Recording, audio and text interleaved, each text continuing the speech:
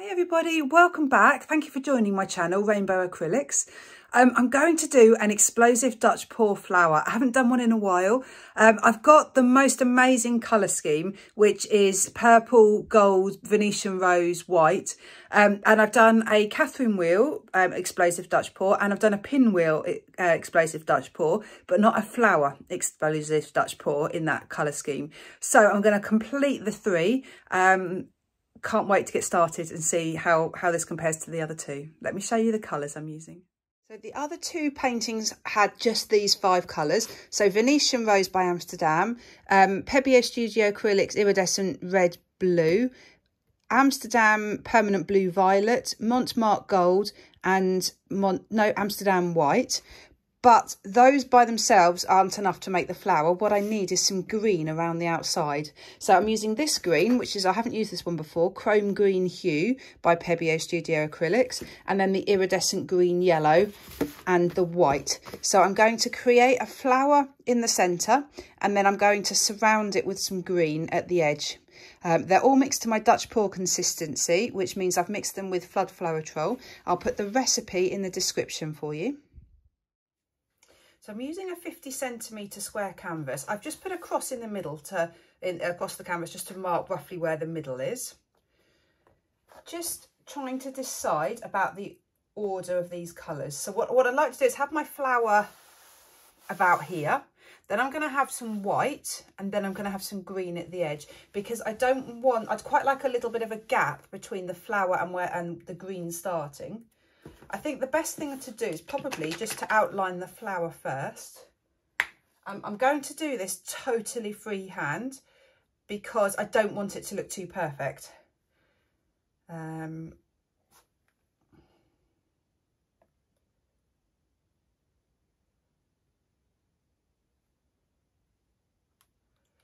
Right, quite happy with that. It's quite a nice size. It's not perfect, which is what I want. Okay, I'm going to leave it like that just for a moment. I'll think about just putting some white around the edge next. So that I think there's going to be quite a bit of white, maybe a couple of layers, a couple of lines like this before the green starts.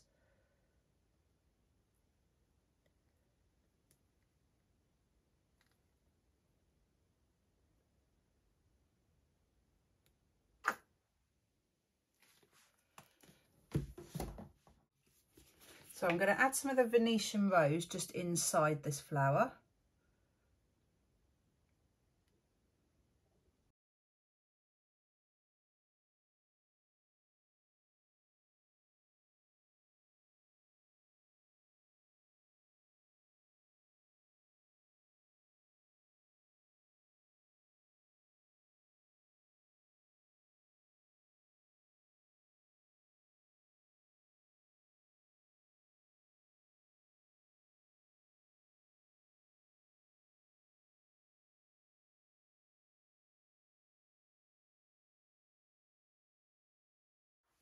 Right, I think that's enough paint now. There's lots and lots of gaps, especially around the edge. But the idea is that there's so much paint in the centre, it's just going to blow out over. I could fill in more gaps, but then I'll have far too much paint on my canvas. I'll be wasting it, and also it will flow differently. Right. I think it will make sense if I blow it in the direction of the petals. Yeah, right, see what happens.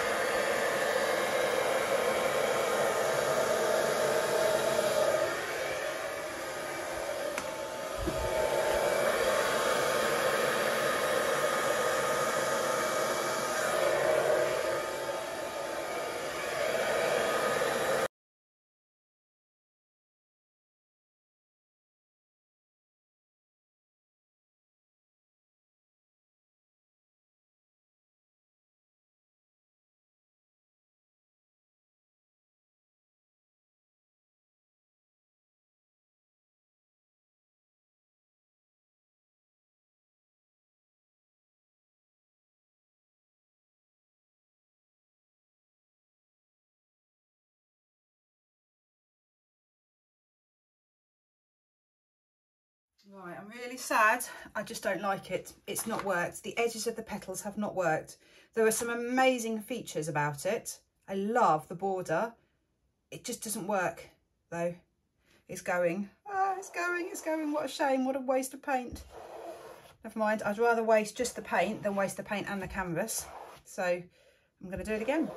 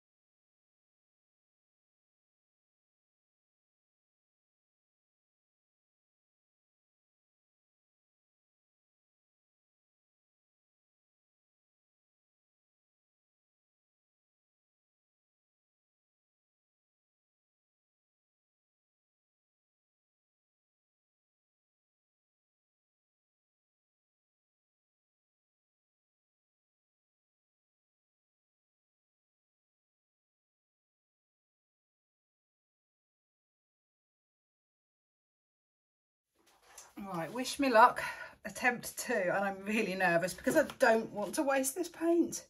I've done things slightly differently. I've put pink on the outside of the purple.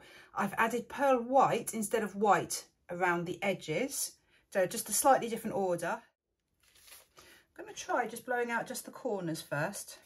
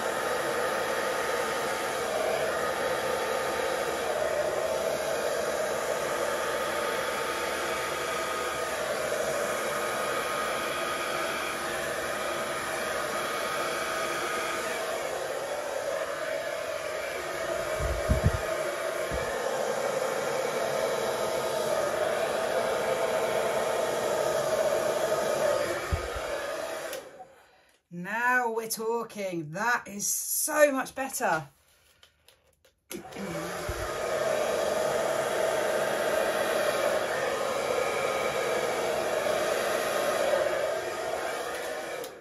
Oh my goodness, so much better. You can see the flower. You haven't got any massive white patches. The cells are popping up. They are beautiful. Right, this is it. I'm going to try not to touch this. I might tweak it slightly, but not much, because I'm happy. So why bother doing much to this? This is beautiful. You might have heard me tut actually, because when I first did that first blowout here, I thought, oh, it's a disaster, it hasn't worked because it hasn't blown over the colours properly. But then actually when you start getting all the cut petals overlapping, that's when it all seems to come together. I'm just going to sort out here. I'm not happy with the way that's flowing.